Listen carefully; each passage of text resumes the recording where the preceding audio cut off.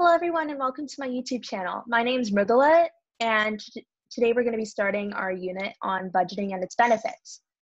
In today's video, we'll be talking about what a budget is and how one budgets. So let's begin. First, we'll be talking about what budgeting is, and in order to answer this question, we'll have to answer another question first. What do you think of when you think of budgeting?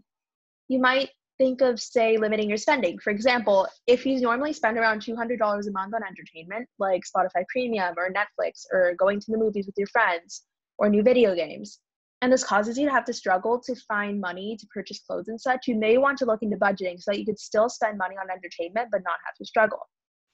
You might also think about having certain amounts of money for certain things, or of having to restrain yourself when you really want to buy something but can't afford it because you know you have to use that money for something else. Essentially, in order to budget, you have to allocate certain amounts of money for certain things in order to use your money wisely. So how would you do this? Of course, everyone has their own ways of picking up new habits, but I'd personally recommend starting slow at first. This allows you to get used to budgeting and to see if your spending limits for each item are reasonable within that particular time frame. For instance, if you allocated like $40 a month for food, you'll quite quickly find that that's pretty unsustainable. So starting slow with budgeting can help you stick to your spending goals. Additionally, you can make a table in order to visually represent your spending limits. It's detailed on this slide. This is basically my personal budget. I really like music, especially singing and playing the ukulele, and if I wanted to start sharing my music, I might want a microphone to record it with. Now, I've done research and I've noticed that beginner microphones for those who want to record music cost around $150. So how can I reasonably budget for this? Well, for starters, I have to take into account how much money I'm allowed to spend per month and how much money I spend on each category detailed per month. Because I'm a minor who lives with my parents, I don't really spend anything on food by myself.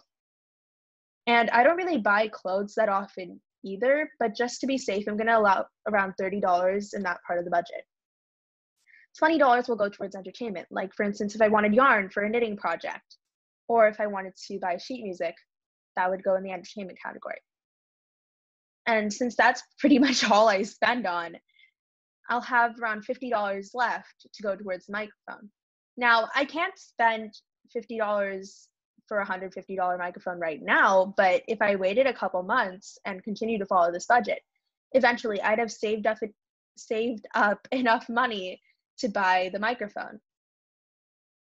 So I hope you enjoyed this video on what budgeting is and how you can budget, and that it was helpful. Please leave any questions you might have in the comment section, and I'll see you back at the next video where we'll be talking about why budgeting is helpful and beneficial. So I hope you have a wonderful day. Bye.